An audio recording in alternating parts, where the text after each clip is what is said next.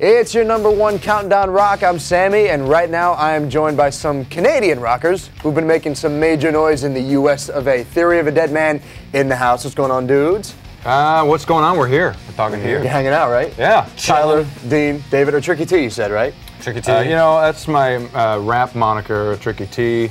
I was a DJ for many years. I gotta say too before we start, man. The Pompadour, man. I adore that pomp, man.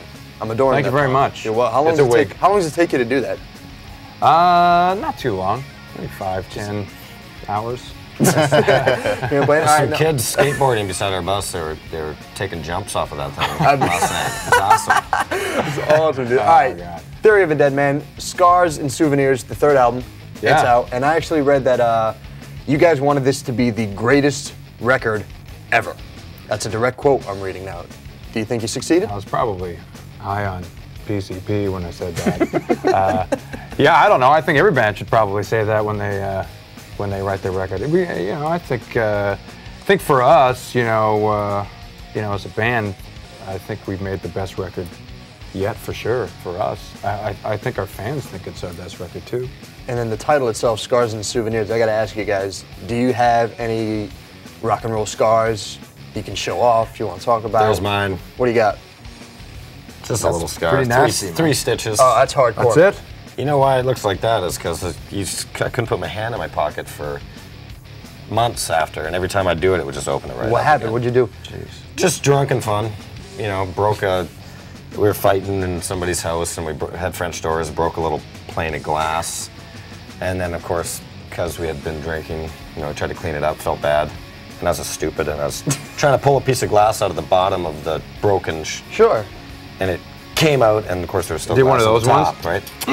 And it just cut it right, like bone. Fantastic. I was looking at it, and I was like, oh, that sucks. Yeah. Let's get another beer before I got the gnarliest elbows around. Would you? That was pretty disgusting. I've chipped both of them playing hockey. So Hockey will do that to your elbows, man? yeah. That's why I don't play. How about you, Tyler? What do you got, man? I have a lot of rock and roll scars, but unfortunately they're all in my bathing suit area. I can't show you. All right, now really quick, the new single, Bad Girlfriend. Yeah. Any particular reason you wrote that song? Is it about a specific person? It's about my wife. When I first met her, she was this party girl. We used to go out all the time in Vancouver. There was this bar called the Roxy, which was kind of a staple. I used to go there every night and get hammered and party. And I met her there with some friends, and we would hang out all the time. And she was crazy. And after like a while, I started liking her a lot. And I didn't want her to go there anymore. I didn't want her to get grabbed and pulled and touched, and guys always wanted to, do things with her. So Do dirty things. trying to keep it, those kids watching. That means you got the right girl, man. She must be that hot that she would be. Yeah. So I stopped going to the bar. I couldn't do it anymore. So she's a little tamer now. But it makes for a great song. Well, you know what? Bad Girlfriend is actually making its debut on our countdown this week, #6 on the countdown. So here's Theory of a Deadman, Bad Girlfriend. They're going to be hanging out a little bit longer. Stick around.